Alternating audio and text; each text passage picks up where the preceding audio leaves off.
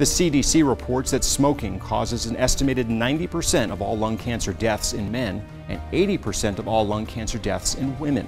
But cancer is not the only lung disease tied to smoking. The Department of Health and Human Services says that smoking is the highest risk factor for the development of COPD.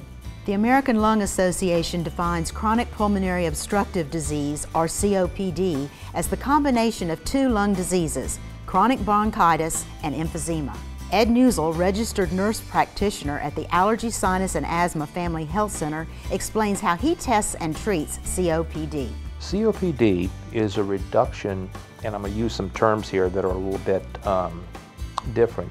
It's actually measured by spirometry. Now, spirometry is when you go into your provider's office and they have you breathe in this machine and they're actually looking for your pulmonary functions. That tells us how much air did you get out, how much did you get out the first second, and then that ratio is how we measure whether you have COPD, you don't have COPD. And so when we look at that ratio, getting below 70%, normal is 80 or above, when it goes below 70%, that's the diagnosis for COPD. That's an obstruction, okay? So we're not even looking at the smaller airways, we're only looking at the big airways.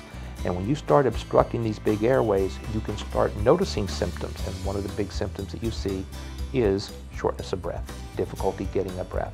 And although COPD is associated with a history of smoking, smoking is not the only thing that can cause COPD.